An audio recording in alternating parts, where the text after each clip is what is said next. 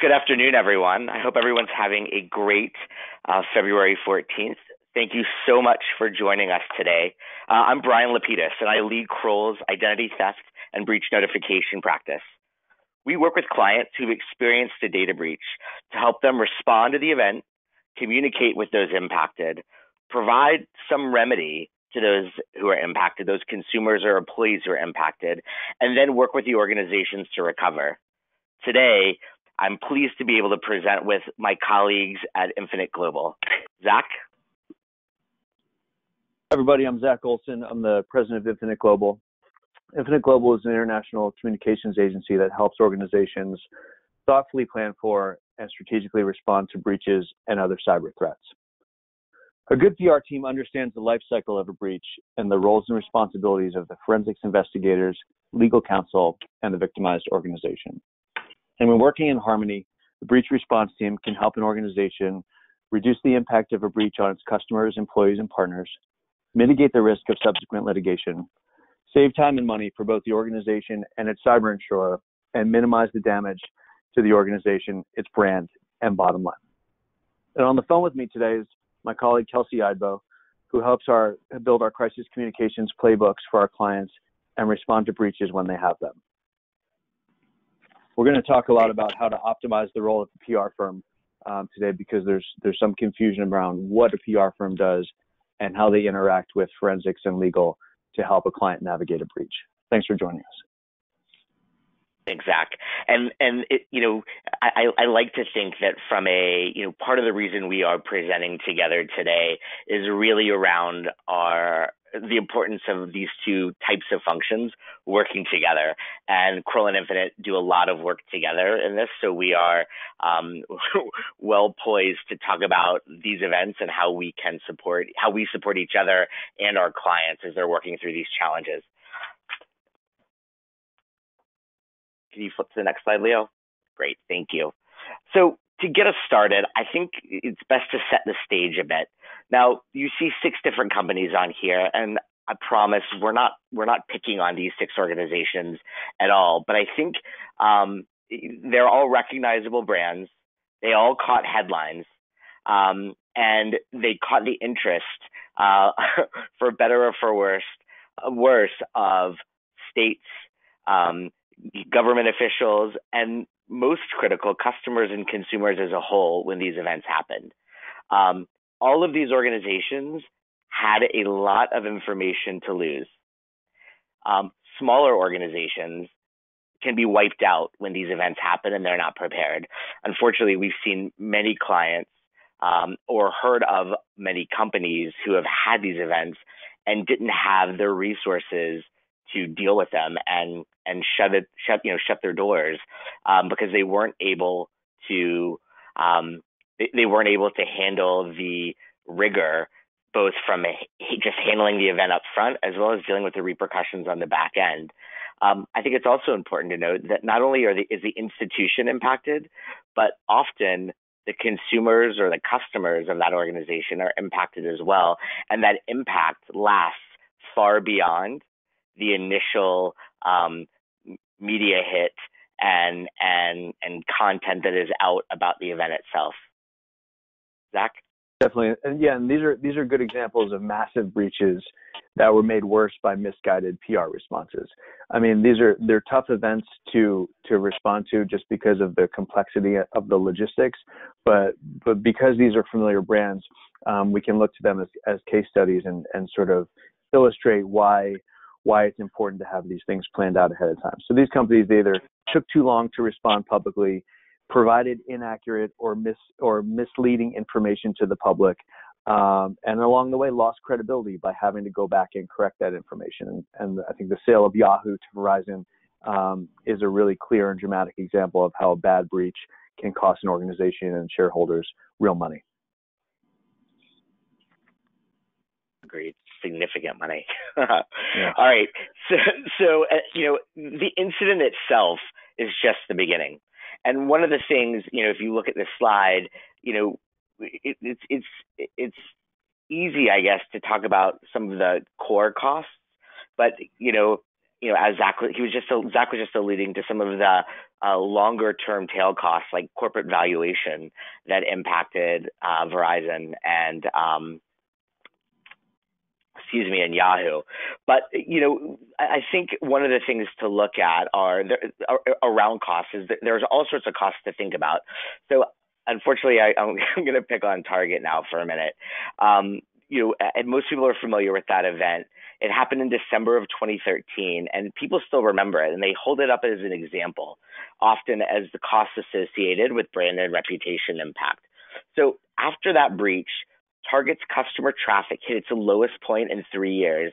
And if you remember, it happened in sort of, I think it was November or December. So it was right during holiday shopping, and the fact that their customer traffic hit its lowest point had a significant impact. 33% of U.S. households shopped at Target in 2014, compared with 43% the previous January. So a 10% drop in U.S. households is significant, in terms of people and people shopping in the stores. But imagine the ramifications of that from a dollar perspective. At the time, it was reported that Target saw declines in many of their key customer groups, especially Gen X shoppers. That population segment itself declined from 53% to 38% the following year after the breach. So customer turnover rates, reputation impact, and diminished goodwill all have a lasting impact on the business and impact not only you have the initial cost of handling the event, but it's that revenue stream and that recovery on the back end that's also impacted that I think a lot of organizations fail to think about. Now, you could probably tell this from the title of our presentation and what we've spoken about so far, but a strong and a strategic communication plan when dealing with a data breach response is critical. The moment customers learn of a breach, a company's brand reputation always takes a hit. And so the job of everyone involved is to minimize that hit. Now, a thoughtful and thorough crisis communication plan allows the business to minimize its reputational damage and also begin restoring customer trust from their first announcement through all the touch points. Through resolution of the incident. So, an example would be, we've seen companies who come out and say, yes, we've had an event and we've impacted this amount of data. 48 hours later, they're changing their story. That doesn't instill a lot of confidence in the market and in customers because they're hearing it. So they're hearing it and they're hearing bits and pieces of it. So one of the things that we like to do collectively with our clients and people that organizations we're working with is to make sure they have a really good picture of what happened, understand the details in a way that allows them to be clear and concise in their comms, and then make sure that it's in line with with what the customer is used to hearing. So if an example of that, and we've seen this as well, a customer, it was a communication in a newspaper, and they used the wrong Pantone color of the logo in the ad. Well, that wasn't commensurate with the organization. It was actually kind of a messy situation for that client who did that, right? That responsibility sat with them, and the tone of the alert, the advertisement, if you will, didn't reflect their culture. And so people really called it into question. And so those are the nuances and the things that as an organization, you've got to be mindful of in terms of communication. I guess finally on this point, before I let Kelsey chime in, providing a real remedy for those consumers that are impacted is really, really important. You want that consumer to have a positive feeling. Yes, they've been impacted, or they may have been impacted. Their data may have been compromised. But the more you can build an affinity or foster that affinity and goodwill between the customer and the organization, the better off that organization is going to be as it relates to customer churn. Kelsey? Yeah, and Brian, I just want to jump in real quick too. Something that we haven't talked about yet is the complexity with which responding to these incidents is, and one of the most often overlooked but most important audiences is the internal one at a client, right? So one of the challenges with communicating about a breach is that we often don't have all of the information in the first days and the first weeks of an investigation. So if you can buy yourself some time with the internal audiences, the folks that are working for your organization and might be talking about a breach before it's public, the more runway you have to be able to communicate externally in a way that's accurate and thoughtful later down the line. So it's important not to forget about those internal employee audiences as well, because they can be either great supporters or great agitators when these events happen. Yeah, and I think to the points that both Brian and Zach have been making, just making sure there's a plan in place ahead of time so you understand who needs to be involved, what their roles are, and when the actual incident hits, who needs to be involved in the response. That can just make sure that a lot of those messy components, like having the wrong Pantone color in your logo or communicating inconsistently, you minimize the risk of that happening because everybody understands their role and everybody understands when it's their turn to step in. So I think one of the things that I want to hit on, and I'm sensitive to time because I know we scheduled a short. We wanted this to be a snippet webinar to just give some highlights. But I think being mindful of the costs and the fines, timing is important. All 50 states now have laws and things, have breach notification laws that impact timing of when to notify.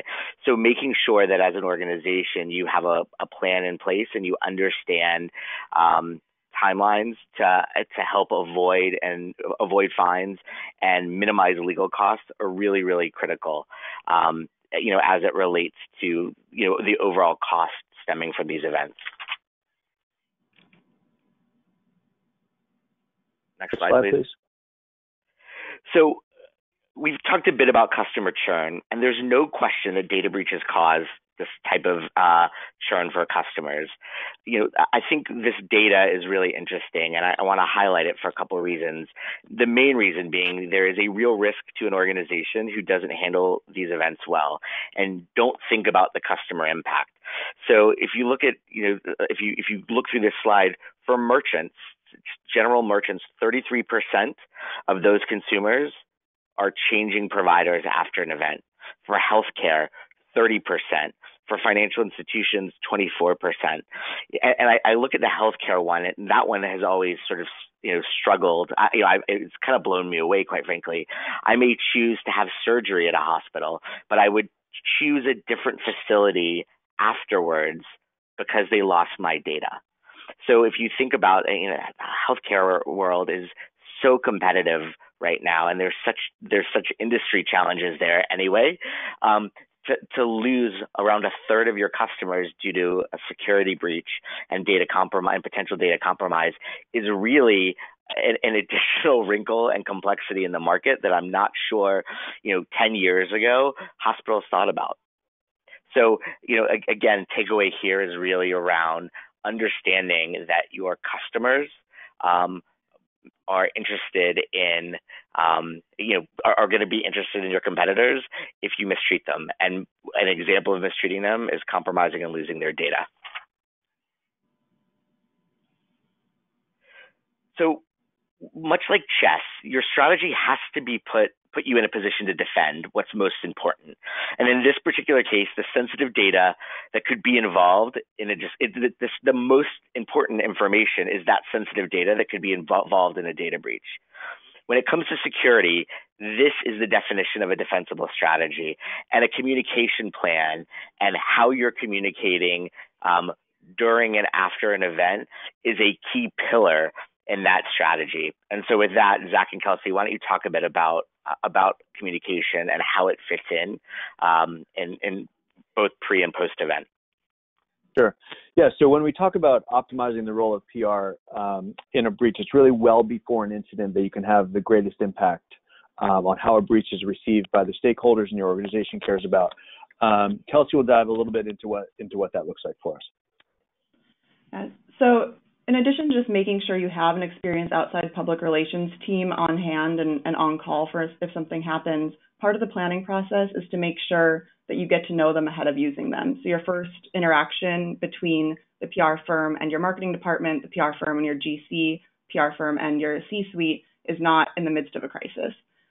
Introduce the team across your in-house response team and explain why you've hired them. We've seen in multiple incidents that we'll get on the phone after a breach and somebody pipes up on the line and says, so why do we have a PR firm? And their concern is that they've widened the circle beyond the forensics investigators and the legal team on the line. So understanding why why the PR firm is involved ahead of time will really help expedite the response. Ensure all incident response team members have your agency's contact information within reach. So when that incident does happen, they know exactly who to call and when.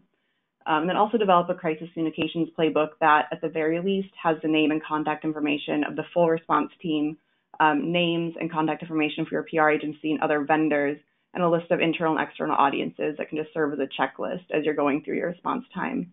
Also, media policies should be included, so your full firm is well aware of when they should be responding to media inquiries and when they should be, which typically they should not be. They should be passing them along to the marketing department. A comprehensive playbook should also hold response steps, prerequisites for going public, potential vulnerabilities, holding statements, and some statement prompts. So when a scenario arises, again, you have that checklist you can go through and make sure you're really covering all your bases. Make sure to test the plan so everybody understands their role, and you'll see in that role that people probably aren't going to respond the same way they would actually during an incident, but you'll also see how people respond, and it will help people practice. So once an incident occurs, they understand when it's their turn to step in. And then also just make sure to plan to update your playbook. It seems like a very basic guideline, but you don't want to be post-crisis and thinking, wait, we went through a rebrand, so where is this file saved? Or think that you changed kind of your messaging, so this statement isn't really accurate anymore. Just make sure all of that is taken care of ahead of time. So once you have your playbook set, you're going to be in a much better place to respond post-breach, which Zach, we can go over at this point. Yeah, thanks, Kelsey. And I think the overarching message there is that everybody knows that breaches are going to happen. People are used to them, but the expectation has changed so that now if you're not an organization that's prepared to respond to a breach, you're behind the curve. And plaintiffs' lawyers and insurance companies and customers and shareholders are expecting that organizations are prepared for these things, and we can help you get there. So a breach hits. Now what? What does a good PR firm do? They'll help your organization understand the media landscape that's specific to you and your industry. So who are the reporters and influencers that can affect public opinion here, and how do we reach them? The media cycle of the data breach. What are the news triggers? How do we get ready for them so we're not caught off guard? How to communicate with critical audiences through a breach. Which channels do we use? Who's our spokesperson? What kind of tone and style do we use when talking to our customers? And how do we mirror that now that we're mired in a crisis so that we don't make it worse on ourselves? When and how to leverage social media. What's the organization's social footprint? And how do we leverage those channels to communicate with the audiences we care about in a way that is still in line with the goals of the legal team so that we're mitigating our risk of litigation. Managing the expectations of interested versus affected parties. We've worked on a bunch of breaches where there's some gray area between the folks that need to know what happened and the people that are simply interested in what happened, and knowing how to communicate with both of those so that we don't alienate anyone is very important. Maintaining consistency of messaging when communicating across various platforms. How do we take that initial holding statement that is sent out and manifest it into a notification letter and an interview with the media and a letter to the shareholders? All of the things that we need to communicate about the breach need to be consistent so that, again, we don't run or increase the risk of litigation down the road. And then lastly, when to be proactive, reactive, or quiet. Our goal is to avoid litigation and fines from regulators. So there are times, especially when we don't have all of the information about the facts of the breach, that you need to simply be quiet. There's no other way around it. When can we be proactive and talk to our audiences in a way that's going to help them feel confident that we're being transparent with them? And again, how do we react to the media in a way that's strategic and thoughtful.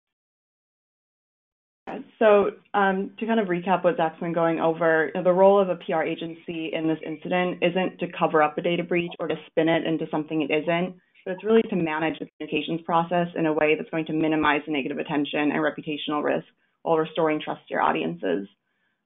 These strategies include using potential news triggers to anticipate the news cycle, such as when the notifications are going to go out, to determine how to react or not. Figuring out what an ideal outcome looks like and how to get there, as well as what a worst case scenario looks like and what to do if we end up there.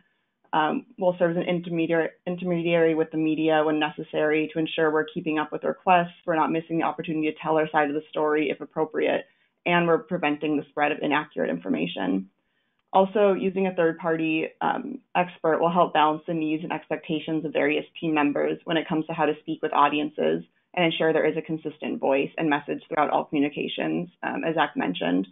So there are often differences between what different parties involved in the crisis want to be doing. The legal team probably wants to say little to nothing, but the client is familiar with the audiences and wants to keep them updated. So just having an external party to advise on the best way to do that can be very helpful in that situation. Pointing back to just consistency throughout the communications, that's what really can continue building trust when customers are getting the right information throughout. And so on the next slide, we have an example of a notification letter, which is what a lot of what we use to kind of distill that information down into what the audiences care about. So this is going to be the basis for the information going out, and how do we use this to communicate with internal, external audiences, media, and other stakeholders. So I'll let Brian go through kind of what this notification letter looks like in that process. Thanks, Kelsey. So, and I think Zach said this right before we got on the call, but so I'm going to give him credit for it, but I'm going to steal it. The notification is the official party line, right? It is what the organization is committing to in terms of their story, right? And everything. So it's a really important piece of information that serves as the base, if you will, of the narrative moving forward. I think there are lots of things to consider, and I want to just touch on a couple quickly. Is the letter going out under one letterhead or one brand, or is it multiple brands? Which is, seems like a simple decision, but a lot of times the person getting the letter may not recognize if it was a third-party vendor, which we see a lot of these days in terms of third parties compromising the data. The consumer or the person receiving the letter is not going to recognize that logo. You can see different versions of a letter, and how do you manage that? You can see different languages, different variable text fields, all of the nuances that go into a letter. This isn't the equivalent of having an assembly line set up with someone stuffing and licking envelopes. There's a lot more complexity to that. So I want to kind of talk about a couple of things on the next slide, which will get into some of the mechanics. And mechanics in terms of things to avoid and things to be conscious of when going through this process. So number one, I think it reflects, and I know it reflects poorly when one individual gets multiple letters, right? So checking for duplicates in the letter file are critical. We once had a client who was adamant that they had every address perfect, and they knew exactly, they only had the right people in their file, and lo and behold, 5 days later on the evening news, one consumer called up the local news station because they had gotten 57 versions of the letter, right? So again, that's a cost impact to the client as well as a credibility impact. As we talked about earlier, being crisp, clean, and accurate really demonstrates the organization has it together. Next, sometimes addresses are too old, right? And so even if you have a great message, it may never reach the person. So you want to do what you can to make sure that your data file is as up to date as possible so that you can make sure you're getting to the right person. sometimes it's impossible to mail to everybody, or it's too expensive. And so making sure that the advertisements and the public notice that you the public notice that you take out and the media is accurate, reflective of your brand and logo, as I mentioned before. Also working with counsel to make sure that the letter is commensurate with the appropriate state laws. The U.S. has a patchwork of data breach notification laws, and different states have different requirements. So while Massachusetts requires one thing, California requires something different. And understanding those nuances and making sure that your counsel is advising you on those nuances is really, really critical. I think finally, monitoring and understanding your return mail. If all the letters get returned because you have the wrong addresses, you've spent money and you haven't done a thing. And so understanding what that looks like, I think, is a really critical part of a successful data breach response. Before we go to questions, I want to add a couple of things. I want to share kind of two quick case studies. First case study I'm going to share is around a large national healthcare company who found out they had a breach, and they went down a path with a third party to help them.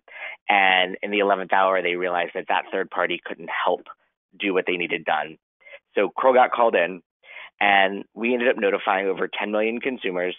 They had 91 different letter versions in 14 different languages in writing on the letters, and they required that sort of language capability change in the call centers as well. They also had a significant elderly population. And so we saw a pickup in that population who would receive the letter and call in.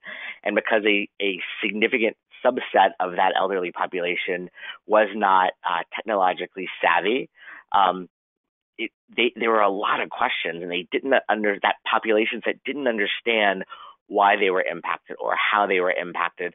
So that support that was provided in general and to that specific population set helped reduce the noise from that population, or the criticality from that population, to the healthcare institute that was our client, because the people were frustrated, that population was frustrated, but they understood they were getting the help. I guess last, from a corporate perspective, I think clients need to think about the aftermath of a data breach. We've talked about it pre-event, we've talked about it during event, but I think it's also important to think about what happens afterwards. And I think a couple things to highlight on that are this. Class actions start the minute you announce. Class action lawyers start gathering their target audience the minute these events happen. So we tend to work with our clients after the fact as well, to make sure, because we've been with them through the entire event. So we're able to say, hey, we know who called in. We know how many people activated services. And all of that data becomes really, really strong evidence against the class action. And many of our clients have been able to say, look, we did everything in our power because we communicated well, and we provided the right services, and we provided the right services to those impacted. And so therefore, there really is no claim against our organization and the class, and from this class towards our organization. So, all of these pieces, both the communication, the notification, and the remedy, as well as how the organization responds in general, are critical pieces in helping an organization deal with a data breach. With that, I would like to open it up if there are any questions for Kelsey, Zach, or I, or me.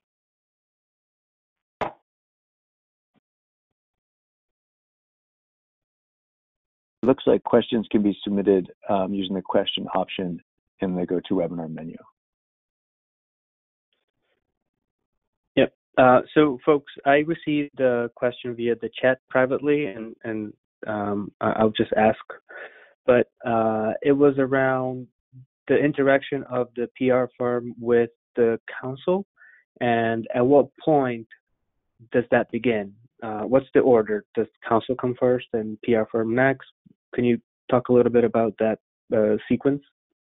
Sure. So it depends on if we're talking about pre-breach or during an active breach. If it's pre-breach, we'll typically be brought in alongside legal counsel to help plan for an event, and that way we can dovetail our responses and our strategies with that of legal counsel.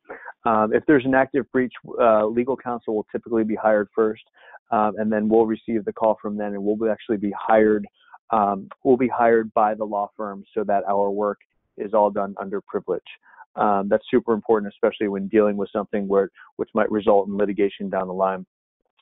Infinite likes to be engaged by the law firm, and the client usually prefers that as well. So we'll come in after the law firm and after the forensics team has been engaged and the investigation has begun, and we'll start prepping for all of the communications elements. I think that's a great point. I think post event or during an event, the more that can be contracted through counsel and run through counsel to maintain privilege in the U.S. is certainly a best practice for all providers. Okay. Well, I want to thank all the panelists today. Unfortunately, we are out of time. To all the guests that registered, we will make both the slides and the video recording available within 48 hours, so you get an email with links to download everything. And if you do have any questions, the panelist information is on the screen, or you can just reply to the address in the email you receive with the recording. Very good. Thank you all for joining us. We appreciate your time. Thank you. Thanks, everyone. Bye-bye.